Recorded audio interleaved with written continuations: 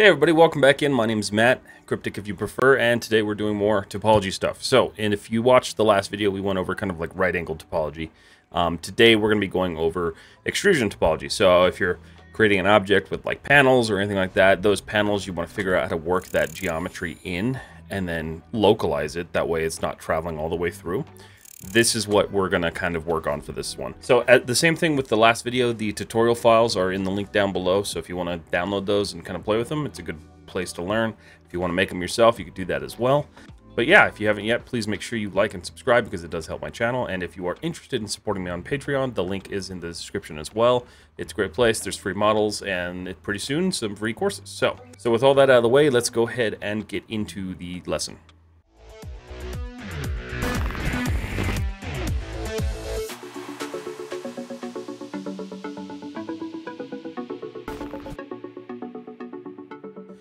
All right, so again, if you watched the last lesson, you're going to be kind of familiar with the way I set this up, but here we have three objects with three extrusions.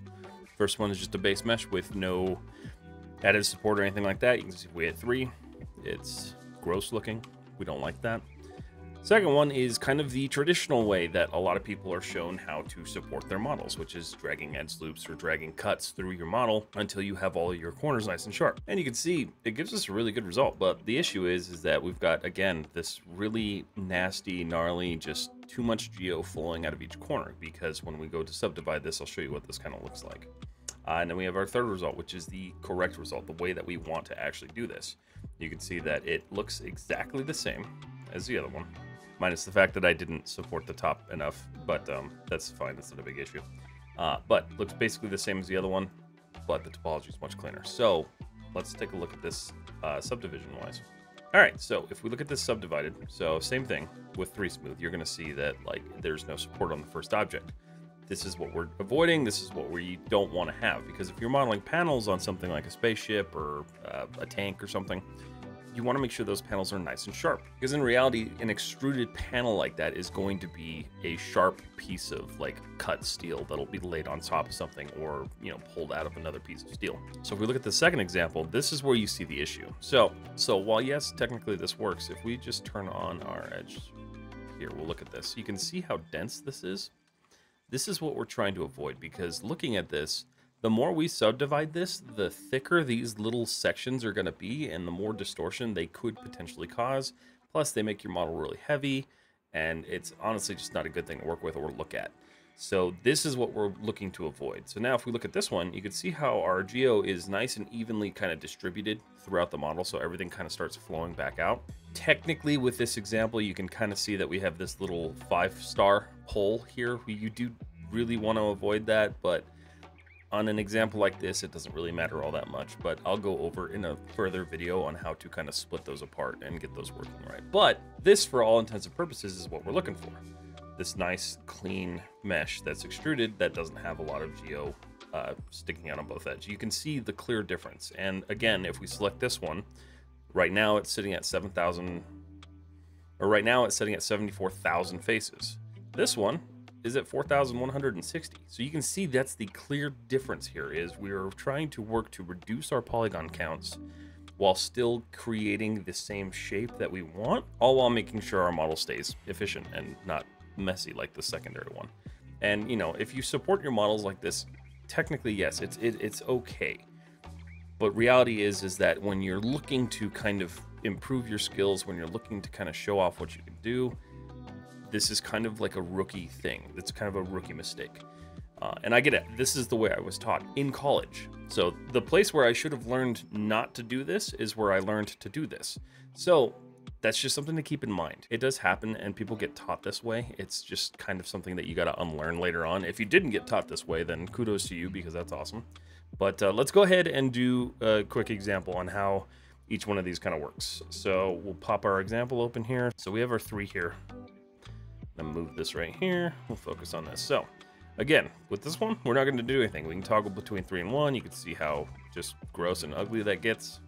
And then we're going to do this one kind of the traditional way that I was taught. So go insert edge loop. And so traditionally, I'd go through and just, support these every which way possible.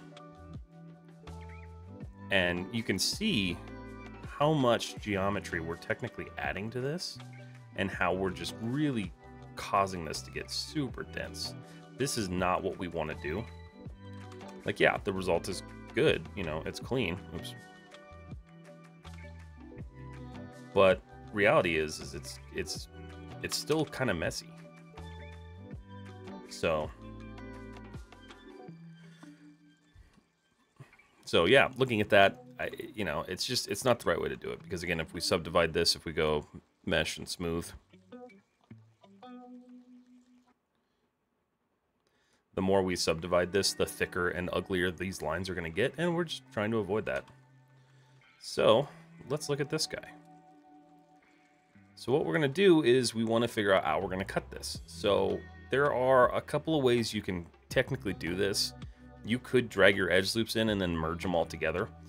I tend to not do that just because it seems kind of like redundant and annoying. So what I do is I go to my multi-cut tool. I'll go, and usually what I'll do is I'll hold shift when I click here, and I'll start at 80 or 20%, just depending on what side I'm starting on, and I will continue that throughout. So you'll notice that you switch between 80 and 20% as you kind of rotate around the model. That's totally okay. There's nothing wrong with that. It's still the same distance and space. We're just carrying this around the model. And we'll switch back to 80 here, 80, and then we'll terminate that. Okay, so we've just kind of isolated that. So you can already see when we do that, it gives us a much, like, it's already starting to support itself. So we could save that. And so now we need to figure out how we're going to use this to actually reduce topology. So we have these corners. We've created triangles. So what we're going to do is we're going to click these, and we're just going to merge them. And they'll merge to the center. Same thing here. And just go around real quick.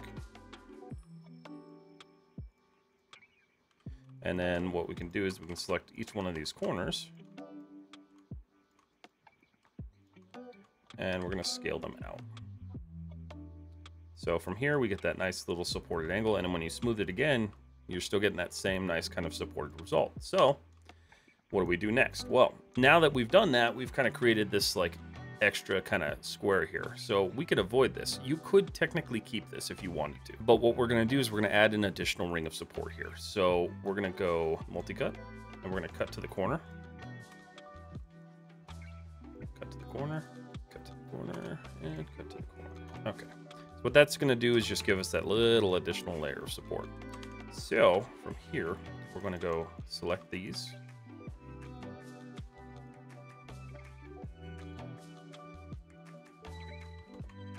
Control Delete, that clears those, and that gives us this nice quad.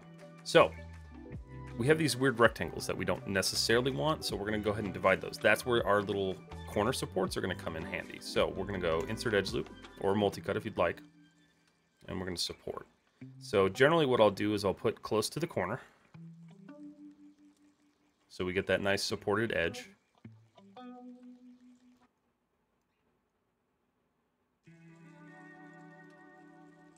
And then what I'll do is I'll just turn on my transform constraints to edge, and I'll just kind of slide these out and make these kind of perfect.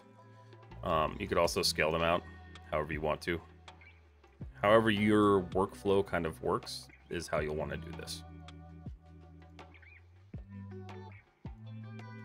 So again, we're not going to terminate that little 5-point because this isn't a whole model. So if we were working with a whole model, we would find a way to terminate that into the mesh and then like actually work it in. But for this example, we're not worried about it. When I do some later examples on some more like complex models, we'll start talking about that. Okay, so you can see now we have our support ring, our outer support ring, our inner support ring, which is going to support that kind of close-knit geometry. And then we have our corner rings. So with that, we haven't really added much topology. So we're going to go one last time. We're going to do an insert edge loop or multi-cut, whatever you want to do. We're going to just add 2 support loops there and 1 here and smooth. And I think what I'll do actually, because it's still smoothing a little weird, is we'll add 1 more down here. That'll just kind of keep that flat. So if we turn off our wireframe now, you can see we've got that nice solid extrusion with very little added geometry. And then if we go mesh tools, or we go to mesh, smooth, you can see how this subdivides really well. And you can just kind of keep going with it, and it stays really clean. The only place that we want to Oops. The only place that we want to see thick like geometry is when we're looking at this and we're looking at our sharp edges. So technically wherever you have a sharp corner is where you want to see that. So here is a good example on how you'll start to see like it bleeds out, but then it starts to correct. This is something you're going to deal with. It's going to happen. But the reality is you want to reduce this, because a lot of people will just leave it and let it run through their entire model, and that's what we're trying to avoid here. We don't want that running through our entire model. We want that to be a localized kind of distortion.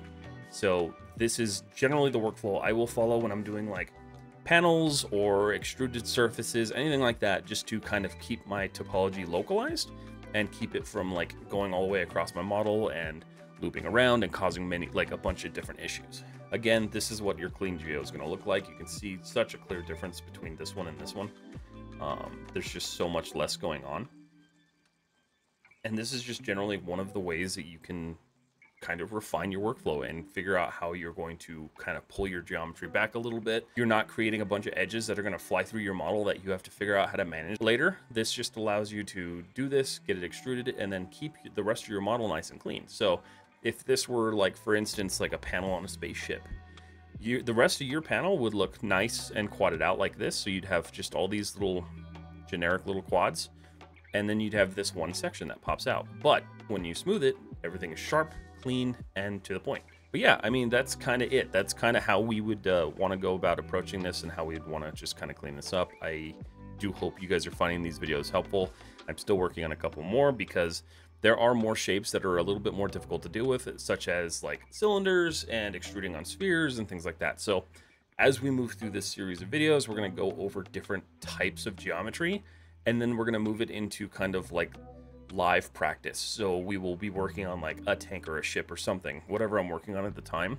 We'll do some live work on that to show how I'll kind of work through and terminate things. But I hope you enjoyed this video. If you did, please make sure to give it a thumbs up and then follow the channel, because there will be more. And again, if you'd like to, you can support me on Patreon. It's one of the best places to support me, and you get some free stuff out of it, which is really cool. But with that said, everybody, thank you so much for watching. I will see you all in the next video.